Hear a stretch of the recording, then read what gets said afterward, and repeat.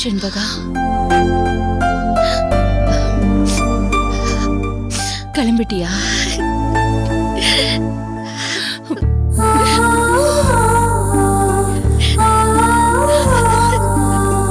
இந்த ஹாஸ்டலுக்கு நீ நேத்து வந்த மாதிரி இருக்குடா. அதுக்குள்ள உன்னை பொண்ணு பார்த்துட்டாங்க. நீ கல்யாணத்துக்கு போற அப்படின்னு நீயும் பொட்டிய தூக்கி வந்து நிக்கிறல்ல.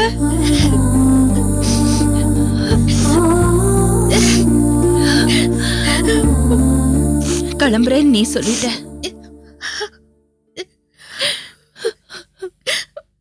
ஆனா போயிட்டு வந்துட்டேன்னு சொல்ல முடியுமா?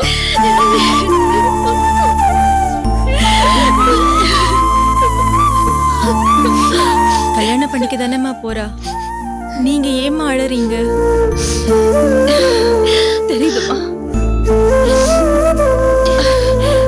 ஆனா ஏன் பொண்ணு கல்யாணம் என் வீட்டுல தானே நடக்கணும். இவ ஏன் குற்றாலம் போகணும்னு நினைச்ச. அப்புறம்தான் தெரிஞ்சதுமா, இவ ஏன் பொண்ணு இல்லையே, உங்க பொண்ணு தானே. அதான் அவளை கூட்டிட்டு போறீங்க.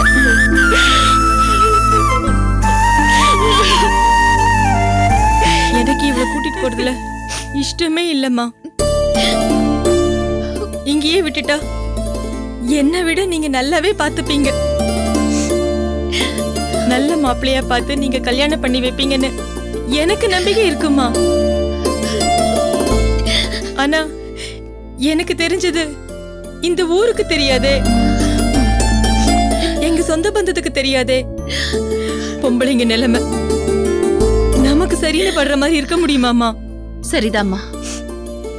பொண்ணா பிறந்தவ இந்த மாதிரி பிரிவினை எல்லாம் கடந்து தானமா போகணும். கல்யாணம் பண்றது ஒரு பொண்ணோட வாழ்க்கையில 2வது அத்தியாயம். புது இடம், புது ஊரு, புது மனுஷங்க. அது வரைக்கும் யாருன்னே தெரியாத ஒருத்தருக்காக வாழற வாழ்க்கை. பொண்ணுக்கு வரமும் அதுதான், சாபமும் அதுதாம்மா. நீ அழாத. உனக்கு கிடைக்கிறதெல்லாம் வரமாதாமா கிடைக்கும். அழாம போயிட்டு வா.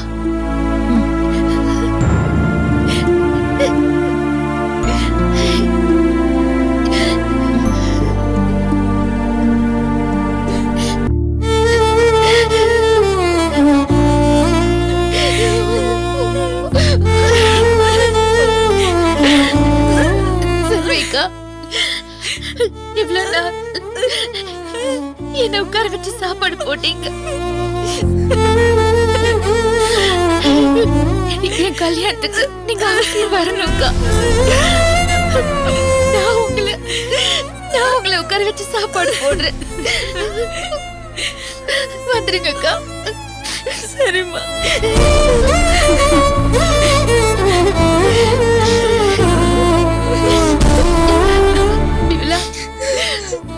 எல்லா பொண்ணுங்களுக்கும் அக்கான்னு ஒருத்தி இருப்பா. அவளை பார்த்து அவளை மாதிரி இருக்கணும்னு ஆசைப்படுவாங்க. நீ எனக்கு வயசுல பெரியவளா சின்னவளான்னு எனக்கு தெரியல. ஆனா நான் உன்னை அக்கா மாதிரி தான் நினைச்சேன். உன்ன மாதிரி இருக்கணும்னு தான் ஆசைப்பட்டேன். நிச்சயமா நீ என் கல்யாணத்துக்கு வரணும். என் கல்யாணத்துல முன்னாடி நிக்கணும்.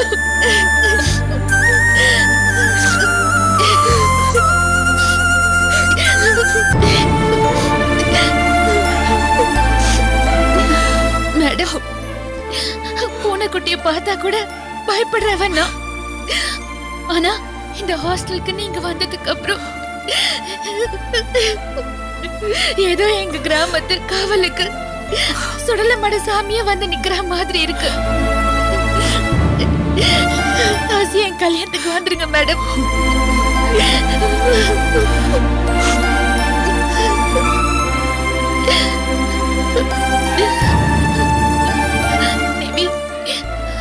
மேடமுக்கு மகளா பிறந்திருக்க கூடாதுன்னு நாங்க எல்லாரும் ஆசைப்பட்டிருக்கோம். ஆனா அந்த பாக்கியம் உங்களுக்கு கிடைச்சிருக்கு. உங்களை பார்த்தா பொறாமையா இருக்கு. நீங்களும் அம்மா கூட என் கல்யாணத்துக்கு வரணும். நீவி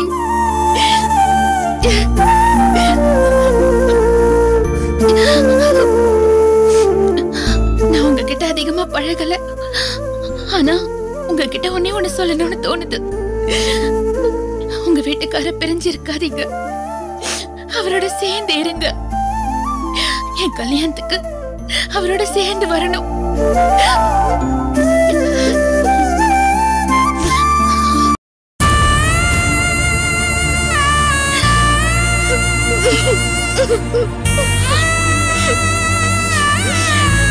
கல்யாணத்துக்கு வந்து முன்னாடி நிக்கணும்னு ஜுலக்கிட்ட சொன்ன.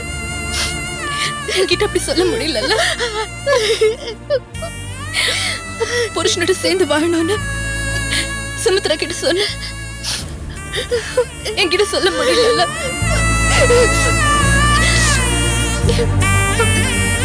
அழாத செண்பகம். மோகன் இருந்திருந்தா அந்த ஸ்தானத்துல நின்று உனக்கு செய்ய வேண்டியதெல்லாம் செஞ்சிருப்ப. கவலைப்படாத. அவன் இடத்துல இருந்து நானே நின்று கல்யாணத்துக்கு வருவேன். எல்லாமே செய்வேன். அழக்கூடாது. சரியா? போயிட்டு வா. ஏய், ஏம்மா ஏன் எல்லாரும் செண்பகாவோட சேர்ந்து அழுதுட்டு இருக்கீங்க? நீ எங்க போற? கல்யாணத்துக்கு தானே. சந்தோஷமா போயிட்டு வாடா. அழாத. மத்தவங்களுக்கு சொல்ல வேண்டியதெல்லாம் வார்த்தையில சொல்லிட்டேன். ஆனா உங்ககிட்ட என்ன சொல்றதுன்னு தெரியல மேடம். வாயில சொல்ல வேண்டியதெல்லாம் கண்ணுதான் பேசுது. போயிட்டு வரேம்மா. என்னடா நீ அம்மான்னு கூப்பிட்டு போயிட்டு வரேங்கிறிய? பாரு, நீ எங்க போயிட போற? எங்கேயும் இல்ல. இது பாரு, உலகத்துல நீ எங்க இருந்தாலும் நீ பாக்கணும்னு நினைச்சா இந்த வீட்டுக்கு வரலாம். நாங்க நினைச்சா நாங்களும் உங்க வீட்டுக்கு வரலாம் இல்லையா? இது பாரு, நீ எங்க இருந்தாலும் இந்த அம்மாவோட ஆசீர்வாதம் உன் கூடயே இருக்கும்.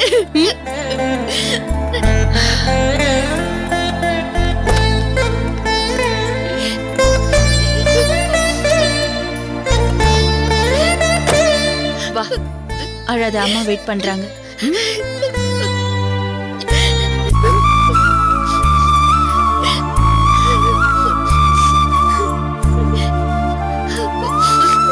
ஏய் பாரு, சொன்ன கீழே அழாத.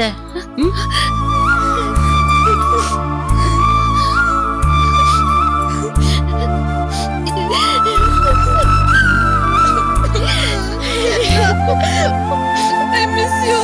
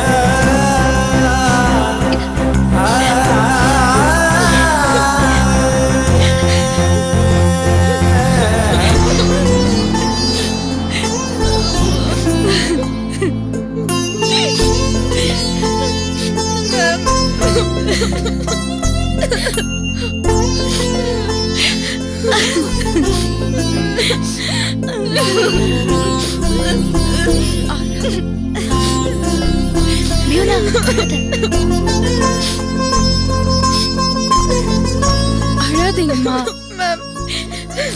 என்னால தாங்கவே முடியல. ரொம்ப கஷ்டமா இருக்கு.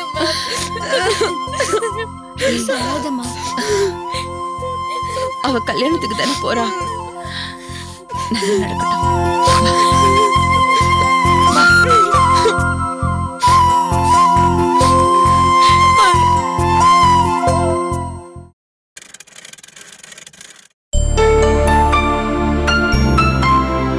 என்னம்மா வெயிட் கொஞ்சம் ஜாஸ்தியா இருக்கு? அம்மா வீட்ல இருக்கிற சந்தோஷமா? என்ன டாக்டர் ரொம்ப வெயிட் ஜாஸ்தி ஆயிடுச்சா? இல்ல கர்ப்பமா இருக்கும்போது நார்மலா வெயிட் போடுறது வழக்கம்தான். ரொம்ப ஜாஸ்தி ஆகாம பாத்துக்கோ, அப்புறம் டெலிவரி டைம்ல கஷ்டமாயிடும். Okay doctor. அம்மா வரல? இல்ல டாக்டர், அம்மா ஒரு வேலையை வெளில போயிருக்காங்க. அதான் என் ஃப்ரெண்ட் சுமியோட வந்தேன். ஐசி, நான் எழுதி கொடுக்குற டேப்லெட்ஸ் எல்லாம் ஒழுங்கா சாப்பிடணும். தினமும் கீரை பழங்கள்லாம் சாப்பிடணும். வாக்கிங் ரெகுலரா போகணும். சரியா? சரி okay doctor. Thank you doctor. Okay thank you doctor. கிளம்புறோம். வா.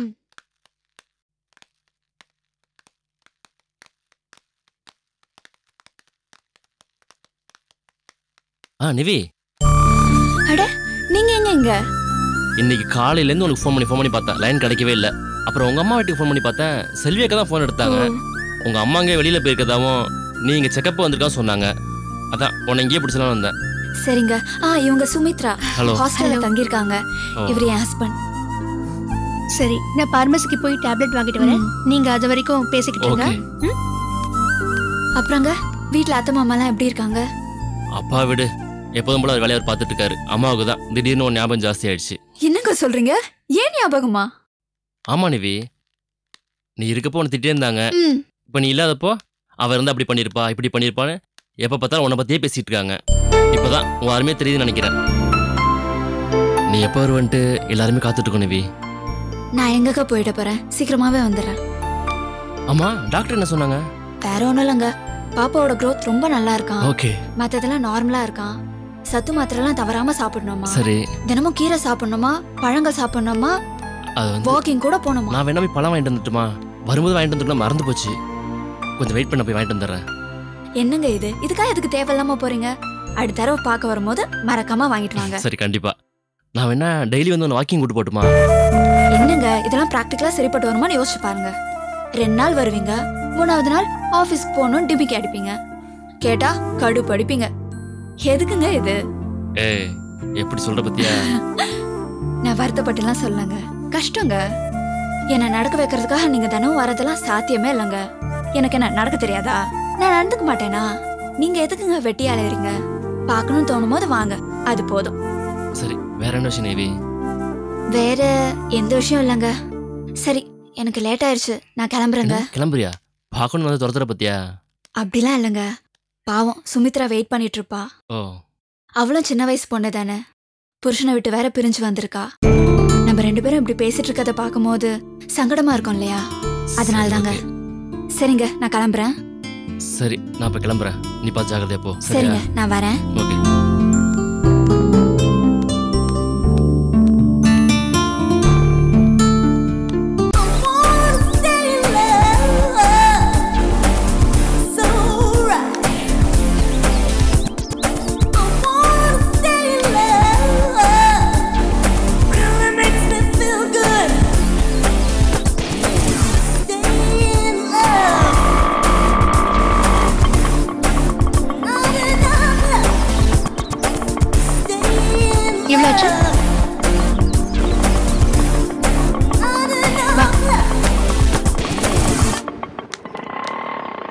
வா சுமித்ரா, வெயிட் பண்ணி பாரு உன் புருஷன் ஸ்ரீராமரோட லட்சணத்தை.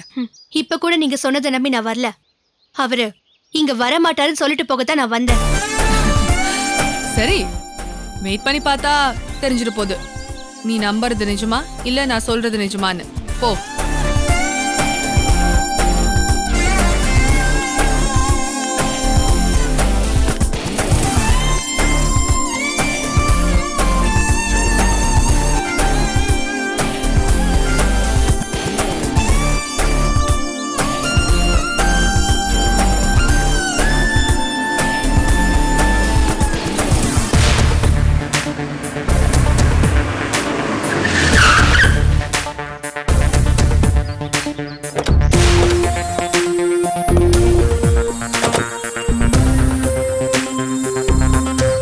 ரெடியா இருக்கு, நான் போய் பேசிட்டு வந்துடுறேன். Okay sir. மிஸ் சுகன்யா, நீங்க இந்த பக்கம்? ஒரு ஈவென்ட் விஷயமா கிளைண்ட் ஒருத்தரை மீட் பண்ண வேண்டி இருக்கு. அவங்க பிக்கப் பண்ணிக்கிறேன்னு சொன்னாங்க. அதான் இங்க வெயிட் பண்ணிட்டு இருக்கேன். ஆமா, நீங்க இங்க? நான் என்னோட கேஸ் விஷயமா ஒருத்தரை பார்க்க வந்தேன். I'm just waiting for them. ஓ,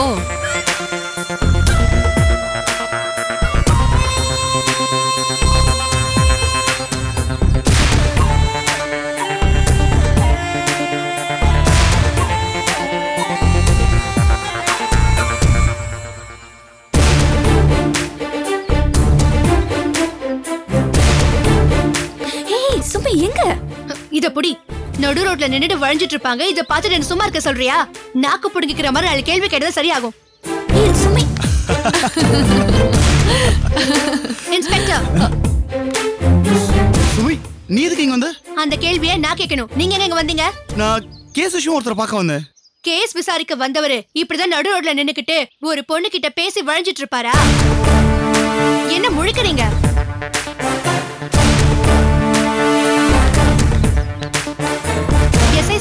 உங்க இன்ஸ்பெக்டர் ஏதோ கேஸ் விஷயமா வந்தாரே, என்ன கேஸ் விஷயமா வந்தாரு? அந்த டீடைல்ஸ்லாம் சாருக்கு தான் தெரியும் மேடம். என்னங்க காதுல பூ சுத்துறீங்களா? கேஸ கண்டுபிடிக்கிறதுக்காக ஜிபேயும் கொடுத்து சம்பளத்தையும் கொடுத்தா நீங்க அந்த ஜிபே எடுத்துக்கிட்டு சைட் அடிக்கிறதுக்காக வெளிய சுத்திட்டு இருக்கீங்களா? உங்கள்ட்ட நான் ஒருத்தி படுற பாடு பத்தாதுன்னு வேற எவ்வளவு ஒருத்தி எடுத்துக்கலான்னு பாத்தீங்களா? ஐயோ சுமி, விஷயம் தெரியாம வளர்ட்டு இருக்காத. நான் ப்ராமிஸா கேஸ் விஷயமா பேசணுமா வந்தேன். சும்மா புழுகாதீங்க. நீங்க வானதியை பார்க்க வந்த விஷயம் எனக்கு தெரியும். வானதியா? ஏய், என்ன சொல்ற? ஸ்டூபிட். என்ன ஷாக் ஆயிட்டீங்களா? நேத்து நீங்க வானதி கிட்ட விட்ட ஜொல்லு போன் வழியா ஹாஸ்டல் முழுக்க ஆறா ஓடுது. ஏய், நான் போன் பேசுற நீ பக்கத்துல இருந்து? ஆமா, அப்பவும் நான் வானதி பக்கத்துல தான் இருந்தேன். இப்பவும் வானதி பக்கத்துல தான் இருக்கேன். ஏய் முட்டாள், வானதி இல்ல சுகன்யா. சுகன்யாவா வானதியோ? நேத்து அவகிட்ட போன்ல வழிஞ்சீங்க, அத நான் என் காதால கேட்டேன். இன்னைக்கு நேர்ல வழியறீங்க, அது என் கண்ணால நான் பாத்துட்டேன். சீ, நீ எல்லாம் ஒரு மனுஷன். சுமி, மத்த விஷயத்துல அப்புறம் பேசிக்கலாம். முதல்ல இது வானதி இல்ல சுகன்யாவா? எனக்கு ரொம்ப குழப்பமா இருக்கு. ஆமா, குழப்பமா தான் இருக்கும். ஏன்னா உண்மை தெரிஞ்சு போச்சுல, குழப்பமா தான் இருக்கும். ஏய், வாய் மூடுறி. இந்த பாருங்க, நீங்க உண்மையை சொல்லுங்க. நீங்க சுகன்யாவா வானதியா? ஆமா, நான் வானதி தான். வானதியா? எவ்வளவு பெரிய சர்டிபிகேட், ஒண்ணுமே தெரியாத மாதிரி நடிக்காதீங்க. ஐயோ சுமித்ரா, விஷயம் தெரியாம பேசாத. சீ, நீ எல்லாம் ஒரு மனுஷனா? சுமித்ரா,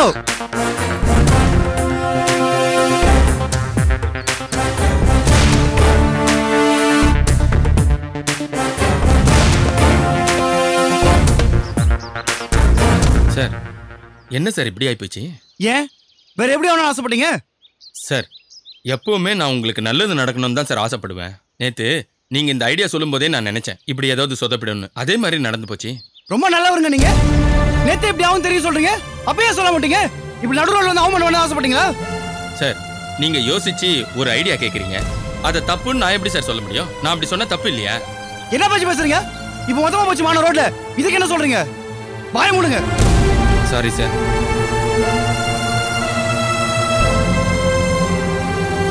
ஆனா இப்படி நடந்தது ஒரு வகையில் நல்லதுதான். இத்தனை நாளா என் ஒய்ஃப் என்ன டோட்டலாக வெறுத்துட்டா. இனிமேல் அவ கூட சேர்ந்தே வாழ முடியாதுன்னு ரொம்ப பயந்துட்டு இருந்தேன். ஆனால் எப்போ நான் வானதி கூட பேசுனதே அவளால் ஏற்றுக்க முடியலையோ, இப்போ எனக்கு சின்னதாக ஒரு நம்பிக்கை வந்தது. அவன் மனசில் இன்னும் நான் இருக்குன்னு பார்க்கலாம். ஆக்சுவலாக சுமித்ரா என்கிட்ட நிறைய எதிர்பார்த்துருக்கா. நான் தான் அவகிட்ட சரியாக நடந்துக்க தவறிட்டேன். டெய்லி அவகிட்ட ஐ லவ் யூ சொல்லணும், அவளை வெளியே கூட்டு போகணும், நிறைய கிரீட்டிங்ஸ் கொடுக்கணும்னு அவள் ஆசைப்பட்டிருக்கேன்.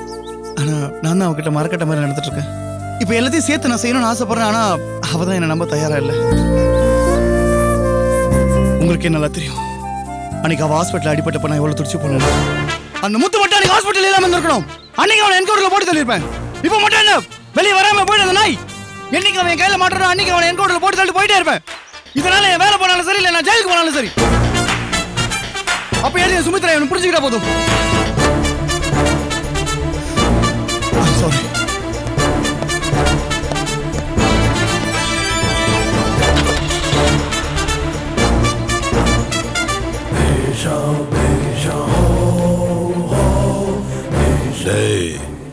என் பையனையாடா என்கவுண்டர் பண்ண போற? பார்த்துக்கிறேன்டா உன்னை.